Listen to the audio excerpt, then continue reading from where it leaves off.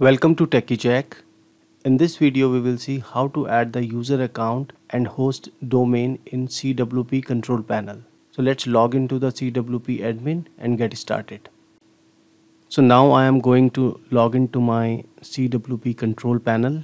So we are going to add an account and host a domain name.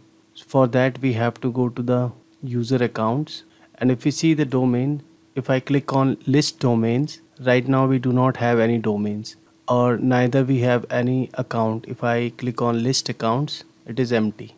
So only we have configured the name server and DNS. So if we go to the list account, we have nothing here. What we have to do, we have to click on new account, and here you have to put the domain name, that is testingo.in.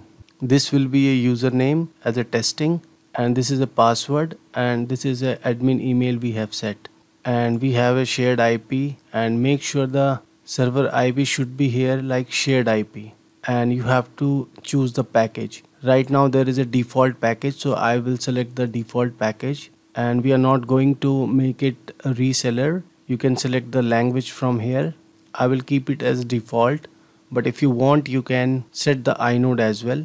It is set because the default package has unlimited inode.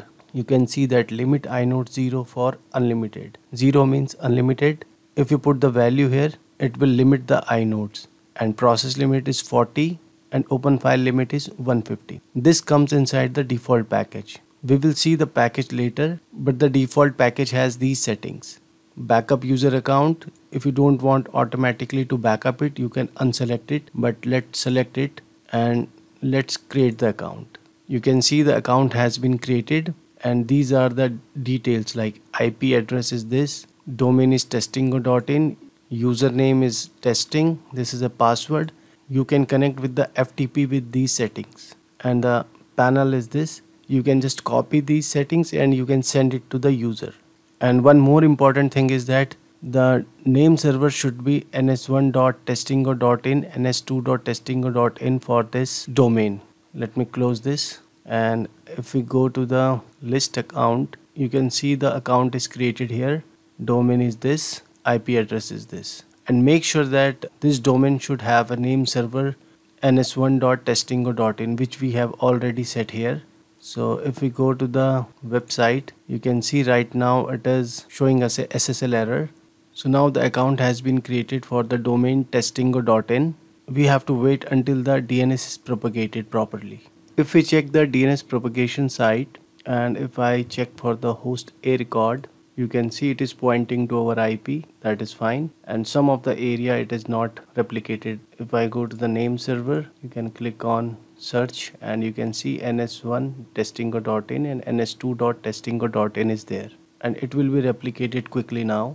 And if we go back to our CWP panel, and if you see the DNS function, you can click on list zone. You can see testingo.in zone has been created, and all the required records are there. You can see all the required records are there, name server are there. It will help to open the default page now. If we go to the list domain, it is empty because it is a root domain. If a user will add another domain to this account, it will show here. Let's go back to the user account and list account, and from here, if you want to open the control panel for the user, you can open it from here. You need to put the username and password for the user. For an example, the user is testing. If you want to change the password, you can change it from here, and let's confirm this password, change for testing.